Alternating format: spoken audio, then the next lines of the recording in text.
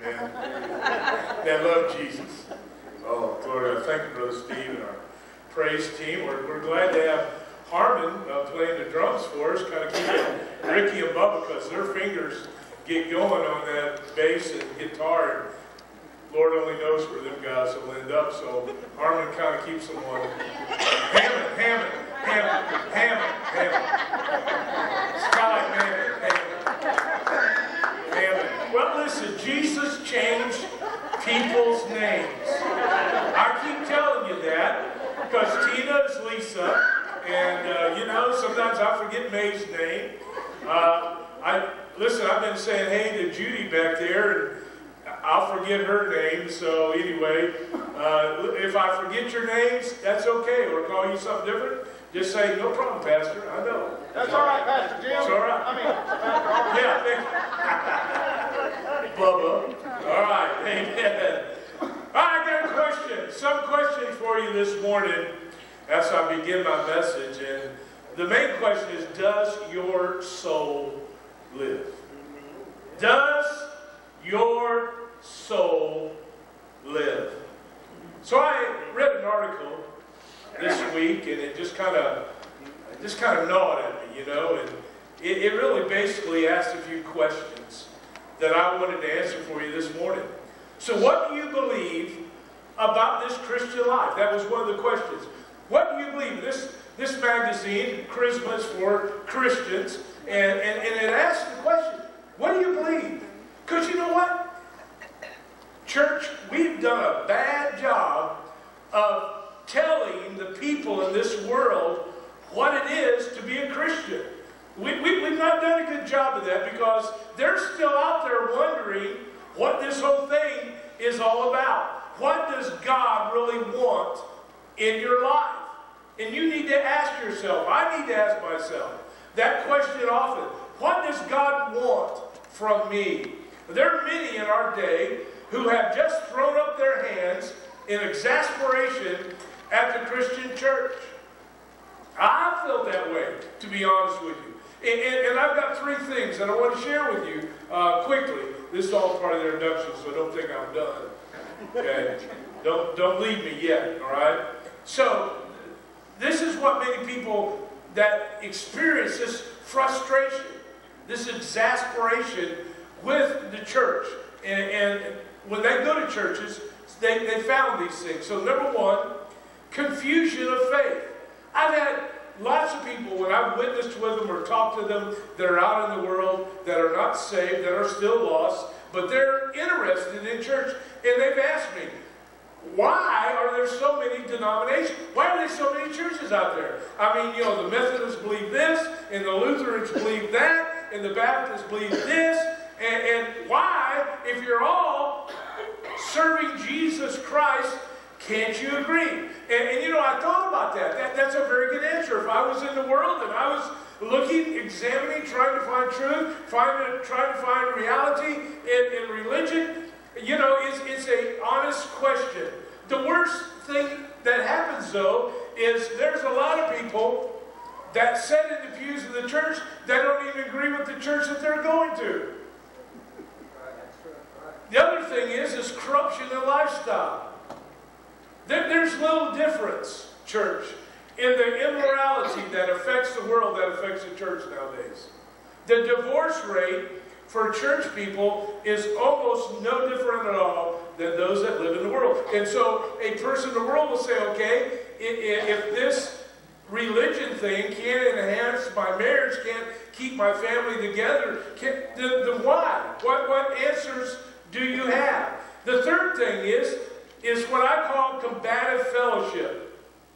That's when people comes in here, and this frustrates me most of all, that you have churches, not here of course, you have churches out there that are constantly at war with one another. So you see the unsuspected outside church person comes in here, they're considering the possibility of adding church to their lives, and they come into church, and the first thing they experience out in the parking lot is because somebody's blessing somebody else out, I keep telling you this story because it's still impressed on me that I left a church that I was pastoring out at, shows you what a great job I was doing. Walked out in the parking lot, and there was a fight, almost physical, between a man and a woman, a husband and a wife. And when inquiry became as to the purpose, it was whether or not they were going to go to Burger King or McDonald's for lunch after church. And it got loud out in the parking lot of the church.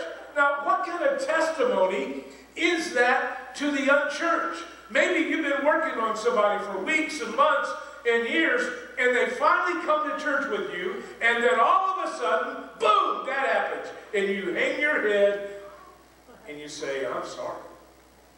I'm sorry, this usually doesn't happen. Will you come back with me another Sunday? And they say, well, you know, because it's hard to get people. And they come, hopefully it doesn't happen again. So, let me just share with these things, because you see, folks, our lifestyle, how we live, how we talk, does reflect a life that is in Jesus Christ. When people come into this church, they ought to be able to see people, that there is a difference in their life. And what do they see? You see, when you invite somebody to come to church, because see, we've got a big day coming up. I know I'm pushing that this month. This is this month to push it, all right? Because we got our 100th anniversary. It ought to be a celebration. People, you ought to be excited that Norwich Baptist Church, or you ought to be, has been around. I know there's some folks that are not. But you ought to be excited that this church has gone through the ups and downs of this life, and they've made it for 100 years. There's a lot of churches that can't say that today. That's right, Norwich. There's a lot of churches that can't make it past that 7th year itch. You know, because there's a lot of churches out there. You know, people say, well, why is it so hard to grow a church? Well, when you've got 36 Southern Baptist churches in Glenn County, you can see. Because we have church rabbits. You know, we have people that will never stay at one church long. They're constantly moving. I mean, you can see them, you know, constantly going from this church to this church to this church to this church. See, people, when they come to church, you get quiet on me, scare me. Say amen or oh me. See, that's all we do. So, but the world looks at us and they say, are these the people that have found the abundant life, that have found the fulfilled life, which is only available through Jesus Christ? Why are their lives so boring and empty and unfulfilled? Because you ought to be the people, see. The world already knows they're empty and void and unhappy and lonely and searching for something. So when they come to church, you ought to be spastic. Huh? They ought to be able to come, and in a good way, they ought to be able to come and see the joy. Why? Because you've been redeemed. You've been set free from bondage. We ought to be the most happy, liberated people there is. And they ask, lost people ask, if these people whose lives should be so great in Jesus Christ, why are they struggling? Why are they allowing worldly things to still affect their lives? If they believe that Jesus can forgive them, that sets them free, that gives them joy, peace, love, and purpose, if Jesus gives up, they ought to be the most happiest people in the whole wide world, and we ought to be. Amen. You see, there's a lost and dying world, and I know you've heard that. You've heard that. So turn with me, if you will, this morning to Isaiah chapter 55. I hope you see that in the screen up there. I try to make sure it's up there. I used to put it down at the bottom, but John fussed at me so much. He said, Pastor, when you put your scripture down at the bottom, I can't see it. So John, see, I've moved it. If you notice over the last several months, there you go. So you'll already know where to go to. Isaiah 55 verse 3 says this, Incline your ear and come unto me. Hear, and your soul shall live. And I will make an everlasting covenant with you, even the sure mercies of David. So outside the doors of this church is a world of desperate people. Folks, they're doomed. See, I think sometimes we get blinded to this, but people in the world are doomed to eternal tormentation, and they live in hopelessness. And I believe that just by our lives. You see, you don't have to carry around a massive Bible to get people's attention. But if you'll live the life, if you'll live the joy that you can find in Jesus Christ, and I'm going to go over some things this morning, I believe that we can win. We can win many to Jesus Christ. We just have to live it. So I want to show us this morning, in Isaiah's discourse, we'll discover these few things, all right? Number one, the measure of life. Number one, the measure of life. Notice with me verse 11 and 12 of Isaiah 55. It says this. The answer is found in these two verses. So shall my word be that goeth forth out of my mouth. Okay? It shall not return to me void, God speaking, but it shall accomplish that which I please, and it shall prosper in the things whereunto I send it. So, folks, you can never go wrong by quoting Scripture. Amen. You can never go wrong, because the Bible says His Word will never return void. It will accomplish that which He intends it to accomplish. So you just memorize you a couple of good old verses. You know, we got John 3:16, 23rd Psalms. Just memorize you some. And when you see the lonely, when you see the hurting, share the Word of God. You don't have to have a sermon. Share the Word of God. And then let them see you live it. Let them see you live it. Verse 12. For ye shall go out with joy. That's a biggie. I'm going to expound on that in just a moment.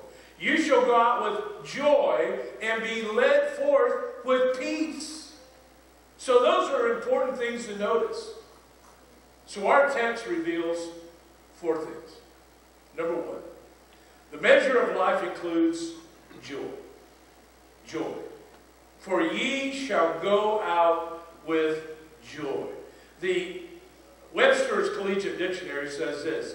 It is an emotion evoked by well-being, success, good fortune, delight, the expression or the exhibition of such emotion, gaiety, a state of happiness, or, I won't even say that word, bliss. All right? So joy can be expressed in that kind of emotional being that when we go forth, when we go out. So when we leave this church, or when we come into this church, there ought to be a certain amount of joy. We ought to be glad when they said to us, let us go into the house of the Lord. You ought to be happy. There ought to be a sense of joy of being able to come into the house of God. Why? Because you never know what's going to happen. Well, you know, not out in the parking lot. I'm talking about in here. Because you never know what might come out of my mouth. Now, I know some of you might cringe a little bit from time to time, but I'm here to tell you something that you'll never know when God has spoken to your pastor during the week. And I have written down a verse. Sometimes, just because I think it's going with what I'm going to say. But it may be the verse, it may be the word that God has specifically designed for you to hear, and it can help and bless your heart. Amen. Not because I spoke it, but it's because God is speaking to you. He's speaking to your heart. And if you're not here, you won't be able to receive that blessing. And because of that joy, because of that, people, once again, they come in there and they'll look at you and they may say, are you on drugs? You know, are you dipping into stuff somewhere?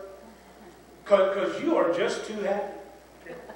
And you say, no, man, I just read this passage of Scripture and it just blessed my heart. Or, no, I just went to church yesterday and it blessed my heart. Or, no, so I was talking to somebody and we had prayer and they began to share with me how God had touched them and that just blessed my heart. You know, so when people see you, they can see a real difference in your heart and life. Number two, the measure of life includes peace.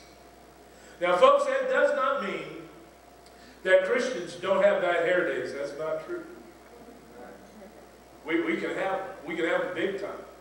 But there is a peace, folks, that we ought to have, knowing that God is going to see us through. Now, your hair will still be the same, but God is going to see you through. The confidence is not that things don't worry us, things that don't bother us. Man, I'm bothered by a lot of stuff. I worry about a lot of stuff. My wife doesn't think I do, but I do, don't I? I worry about, but listen, I've learned that all the worry in the world will not change your circumstance. Rather, we ought to have peace in God. My confidence isn't in me. It isn't my ability to solve a situation or deal with it. Listen, my confidence is knowing that God's not going to put any more on me than what I can bear. Now, I've reminded him from time to time that I'm about at the pressure point. I'm telling him, I say, God, I'm being squashed about all I can be squashed by this situation. But see, God knows that. And one thing that I've learned is when God squashes you in a situation, the next time you can't get squashed this far. You know what? Because your faith has been built up. God has strengthened you. And so you see, God has a purpose and a reason. And so I can have peace, which leads me to my third thing. The measure of life includes purpose. Notice again verse 12. It says, ye shall go out and be led forth. You see, life is best experienced when we understand the purpose. God has a purpose in everything that comes by your way. God has a reason. And that reason is always for your good. That's why we can kind of quote that verse, all things work out for the good of them that trust in the Lord. Well, yeah. Because God has got a purpose.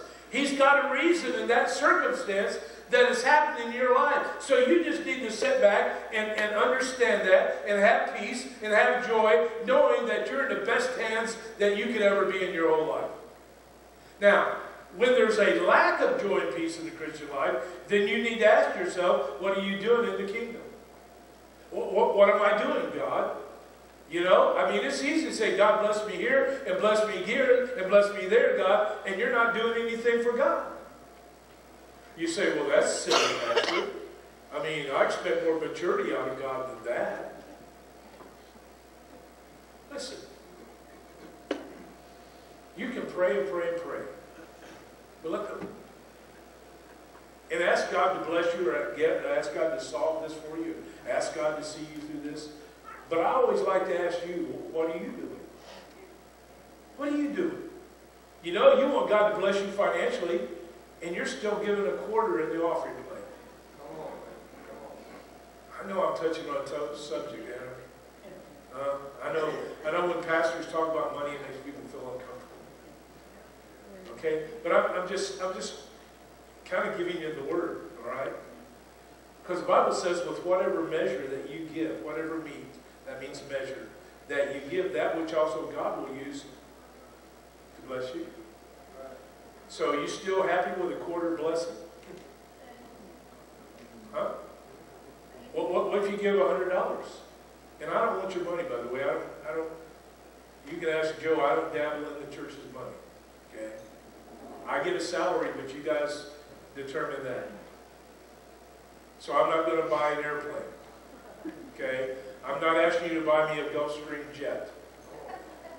Because I couldn't fly it anyway. I'd probably crash and burn it. Hey, there's an idea for some of you. Huh? You didn't get it. All right, now I'm moving right on because I'm chasing a rabbit. Number 4, not only should we have joy, not only should we have peace, not only should we understand purpose, but the measure of life includes praise. Notice the part of the verse that says, the mountains in the hills shall break forth before you into singing, and the trees of the field shall clap their hands. Notice the praise that is being given here in Isaiah text. Now we know that the hills and the trees can't clap their hands because they don't have one.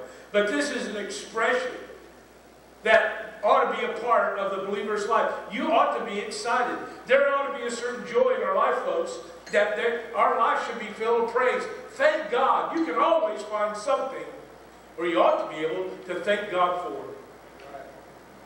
First of all, you're alive. Amen? Thank God that you're alive today. Thank God that you were able to come to church this morning, that you had a vehicle. How many's been without a vehicle before? You got to always ask somebody else to take you somewhere or go somewhere, you know, and you feel about that high. You know, I remember in high school, all my buddies were driving, you know, Mustang Bosses, and Harold, they were driving Firebirds and Camaros, you know, with a 396, and yeah. And my mom and dad bought me that Volkswagen. 63 miles. That's why I'm so humble today.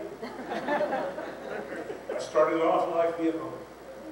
Listen, you can sit home all week, aimlessly living a life void of God's kingdom work, and you will have a lack of joy and happiness and peace.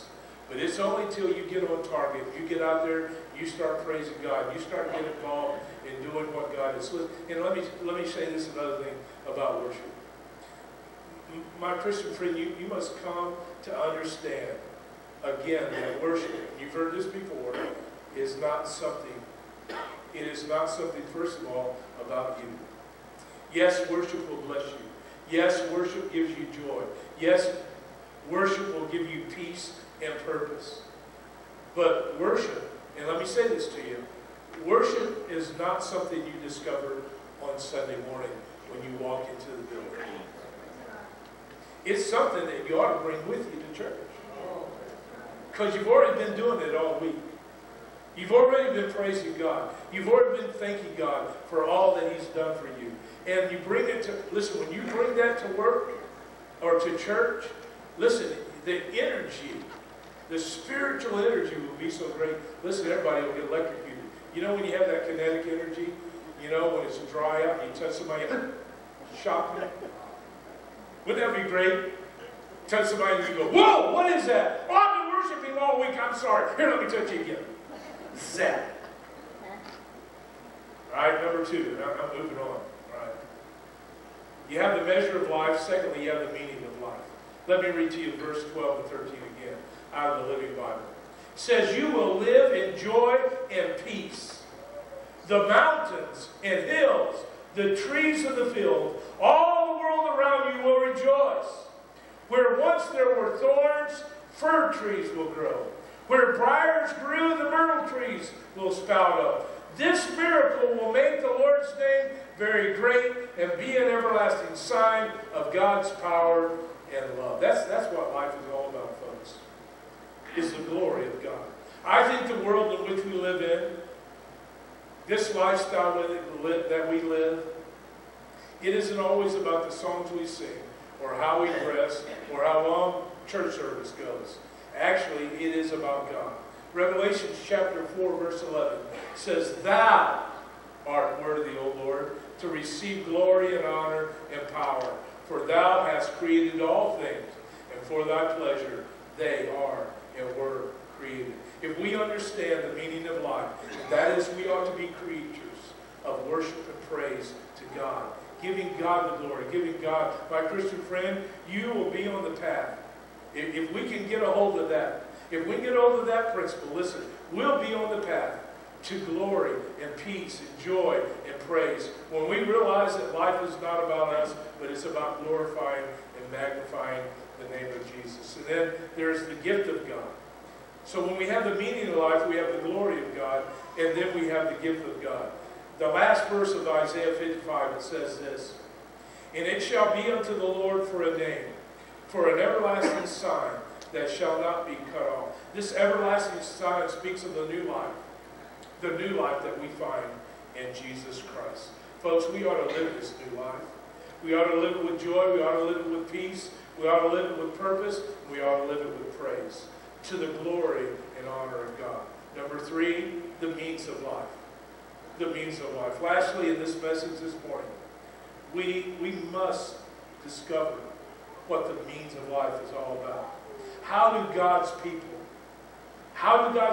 actually develop a soul that lives? How do God's people put this all together? Because being alive in Christ, being a Christian that glorifies God, that experiences this joy and this peace and this purpose that I'm talking about, how can this be realized in our life? I can hear some of you saying right now, I hear you, preacher. I see it in Isaiah's text. But you don't understand. You don't understand how I don't think this could be possible in my life, at least not for me. My family life is a tragedy. My finances are in ruins. My reputation is shot. It would be wonderful to experience, but Pastor, I don't feel it's possible for me. Well, I want you to consider who Isaiah was writing to, if you feel that this morning. Isaiah was speaking to a people who were in the worst situation of all. They knew in their hearts that they didn't deserve anything, but they relied on one thing, and that was the love of God. Through Isaiah and in preaching Isaiah 54, 55, 56, and 57, Isaiah is speaking to them about God. He says something about God. He says that God extends grace to all. You hear me? That means to you. If you feel that your life is a shambles, if you feel that nothing is coming together, if you feel this morning that nothing is working out for you, that the walls are literally imploding around about you, I'm here to say something to you. God still extends grace to you today. You see, Pastor, you don't know what I did. I don't care what you did. All I'm saying to you is if you'll come to God with an open heart and a loving heart and say, Father, forgive me, for I've sinned against you. Father, forgive me, for I've sinned against my family. Father, forgive me, for I've not handled things right in my finances. I've not handled things right. Father, forgive me. I want to tell you something. God's grace is sufficient. God's grace, His love, His forgiveness will reach down to you right now this morning, and He will set you back up where you need to be. If you'll let it. If you'll let God to do that, He loves you. Now, let me give you back into verse 6 and 7. This is what it talks about. It says, seek ye the Lord while He may be found. Call upon Him while He is near. You hear me? That's what God's saying to you today. Seek ye the Lord while He may be found. Call upon Him while He's near. Let the wicked forsake his ways, and the unrighteous man his thoughts. And let him return unto the Lord, and He will have mercy. This is God's word, not just me. He will have mercy upon him and to our God, for He will abundantly pardon. 1 John says this: if we confess our sins, He is faithful and just to forgive us our sins and to cleanse us from all unrighteousness. You know, you may think that you've gone too far. You may think that your family's gone too far. You may think that the church has gone too far. You may think that your life has gone too far. But I want to leave you with this thought. Take it home with you. Think about it. Dwell upon it. Read the Word of God. Because God's Word says, God will abundantly pardon. If you're here this morning and you need